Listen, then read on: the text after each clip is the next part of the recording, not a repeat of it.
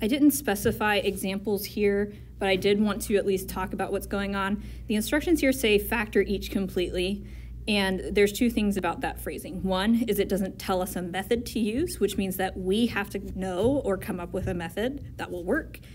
And it also tells us that we may be able to do more than one step of factoring. So here's what I mean by that. That greatest common factor thing that we did at the very beginning, on every single one of these, our first thing should be to check to see if there's a greatest common factor. It will typically just be a number.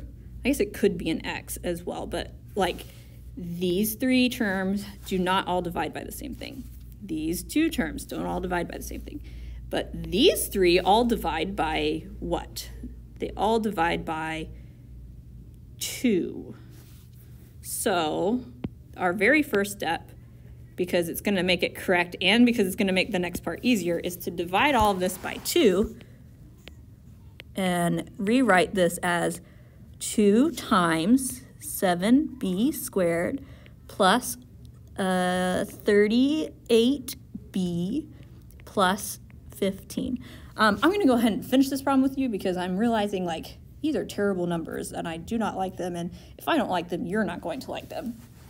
So factor each completely means, yes, I've factored this into 2 things, but this, I need to at least check to see if it factors again. I guess it might not, but I'm pretty sure it does. I am going to do split the middle term.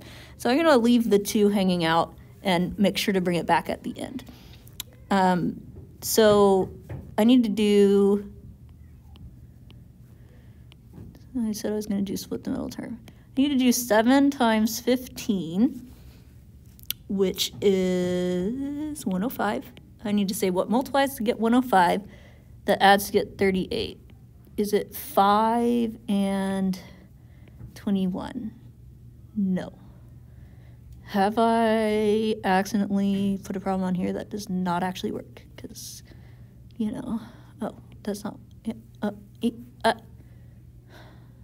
35 and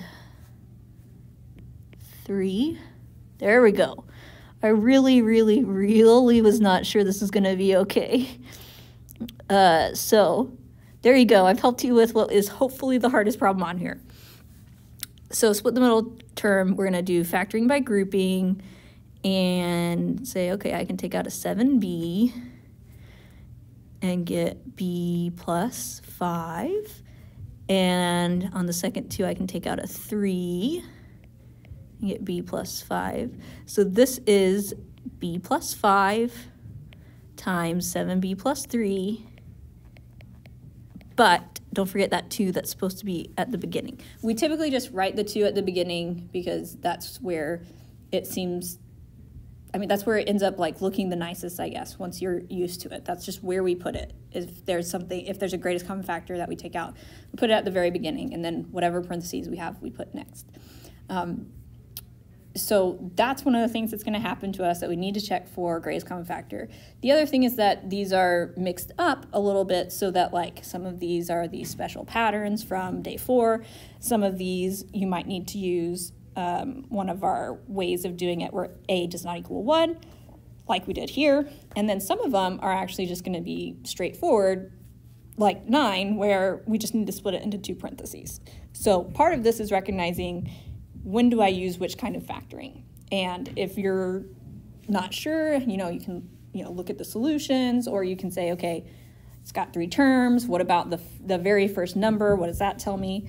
But this is just, it's a mix-up of all of them so that we can try to identify what we should do where. Thanks. Bye.